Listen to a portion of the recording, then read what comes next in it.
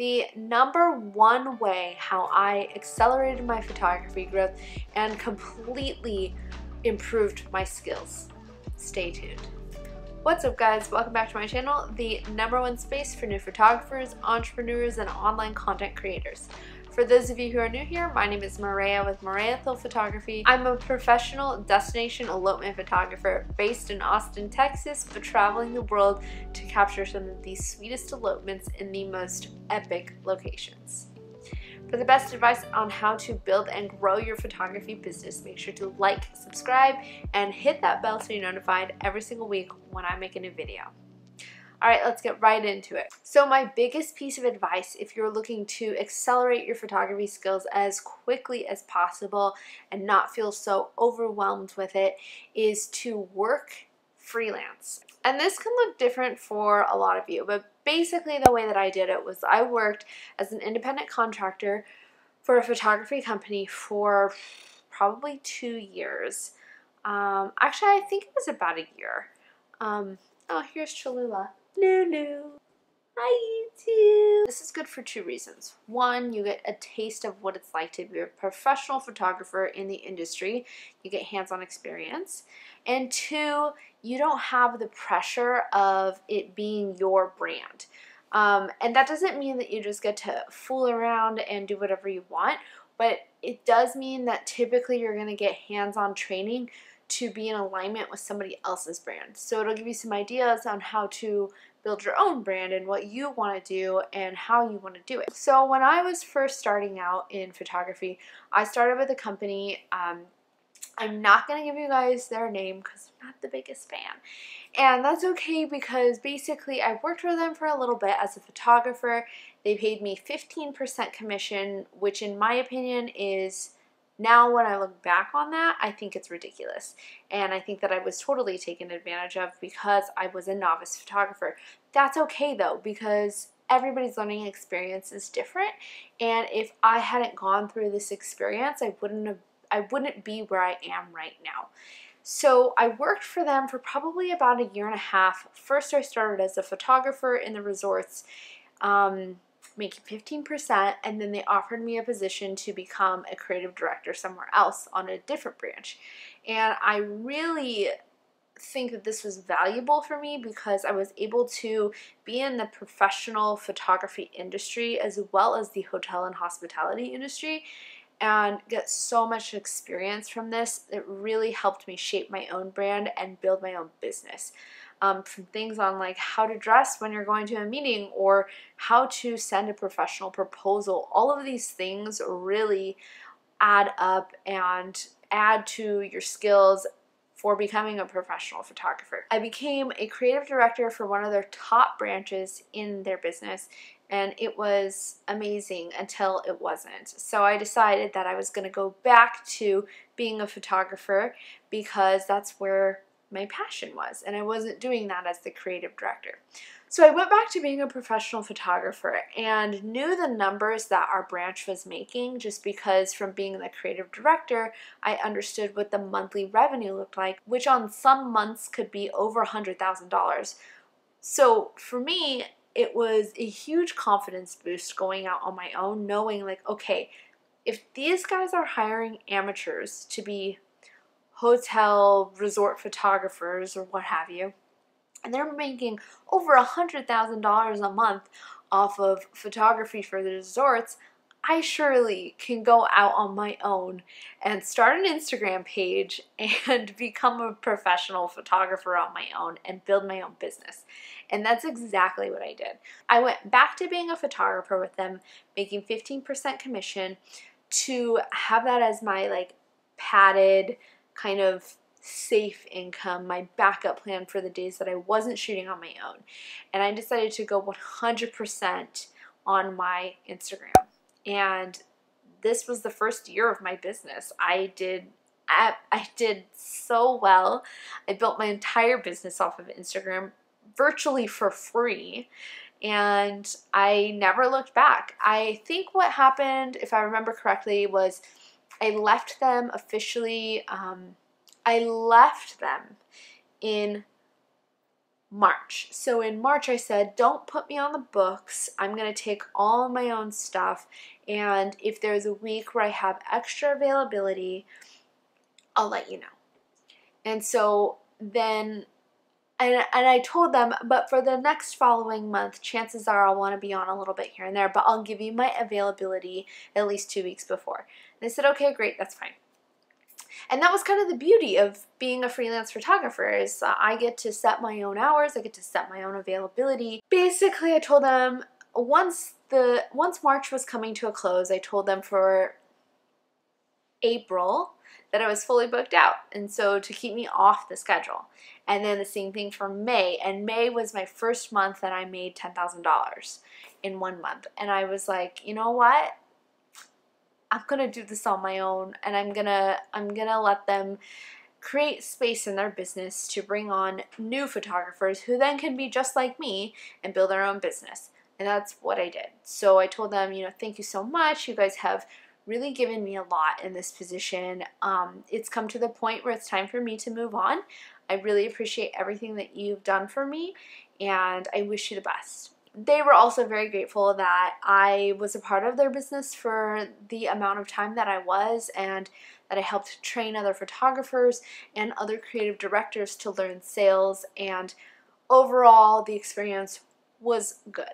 Now, after that, I went on to do only Moorea Thill photography, and it was so amazing, but it was very exhausting because I was a one-man show.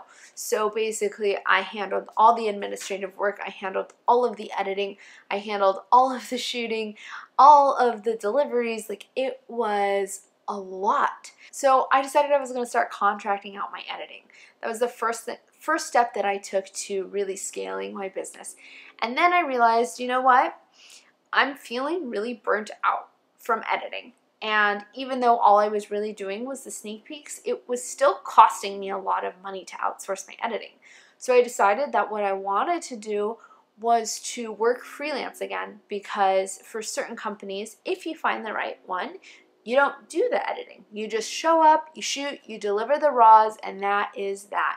And that's exactly what happened for me next. And this position with this company is what really skyrocketed my composition, my lighting, so much. And I think the reason why I was able to really just like skyrocket and fly off was because with this company, they allowed me all the creativity that I wanted, and they also trained me so well that it gave me the confidence to really try new things and implement off-camera flash in every single shoot and just nail the shot, and it was so good for me.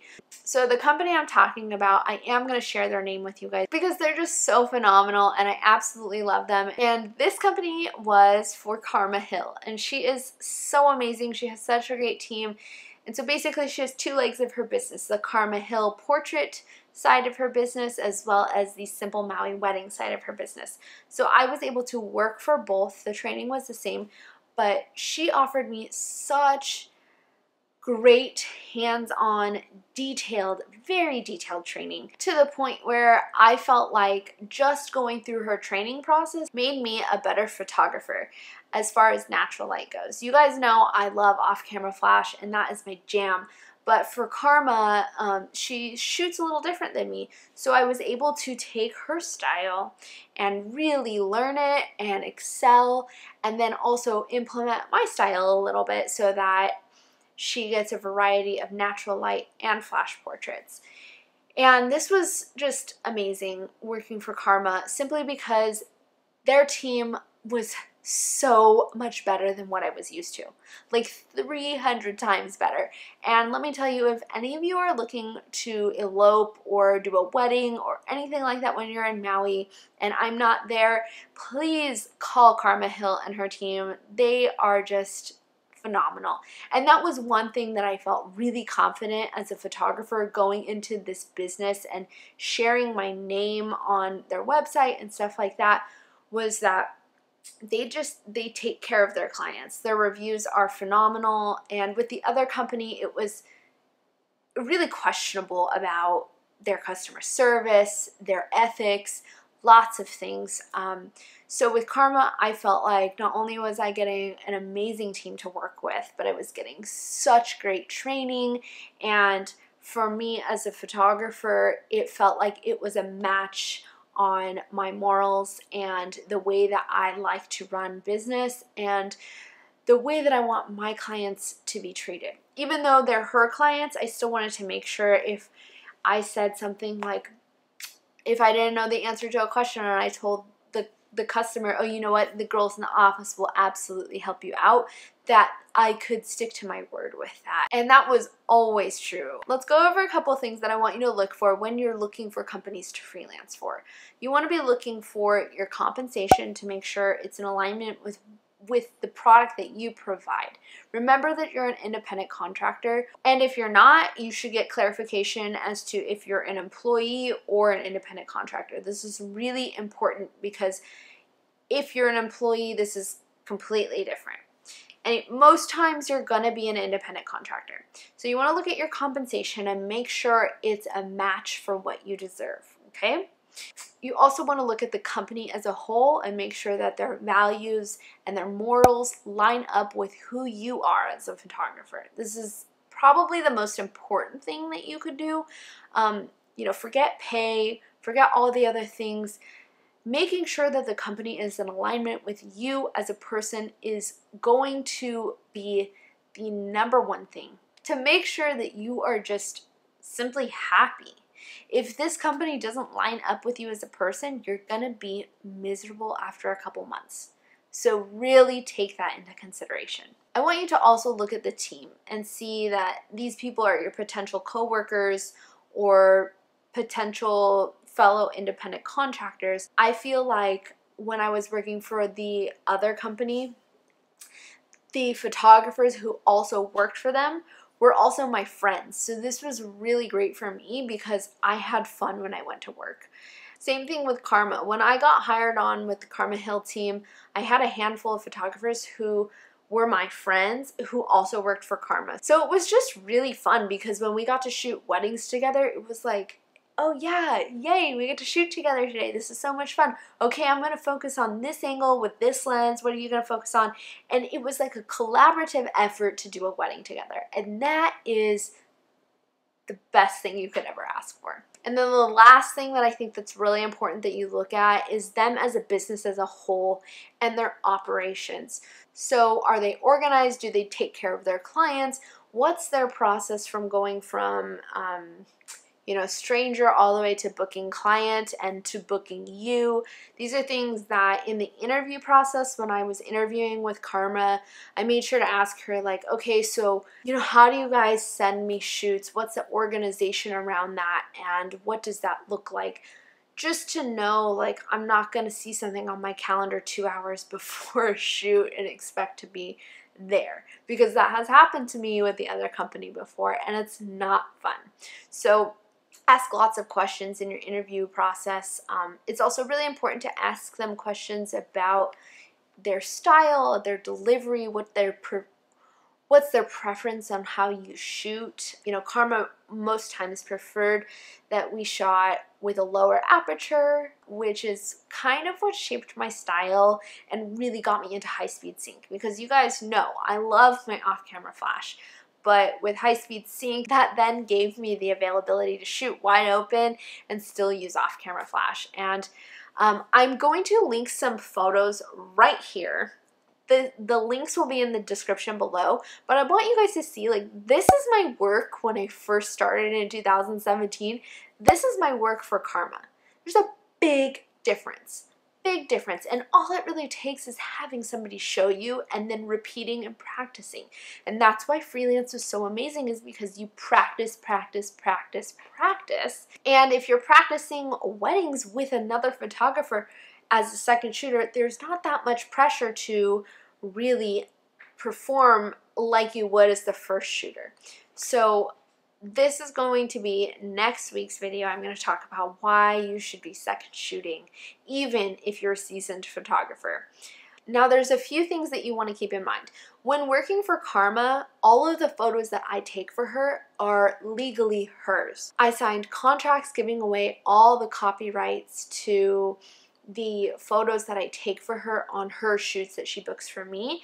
And if you're not signing contracts, you still want to ask permission because it's just good practice to do so.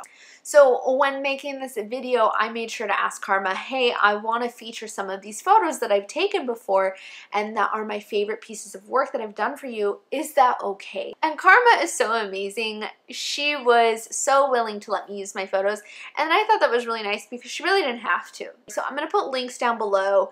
If you guys are looking to elope or get married or just have a simple refresh on your family portraits the next time you go to Maui, hit up Karma Hill. I can't say more amazing things about them. So check out Karma or Simple Maui Wedding.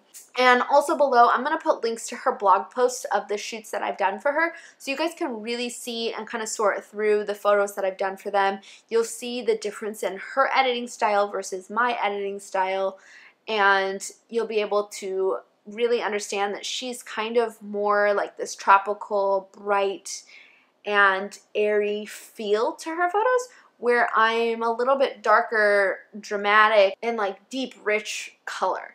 And so there's a difference with editing, but as far as composing the shot, they're actually pretty similar.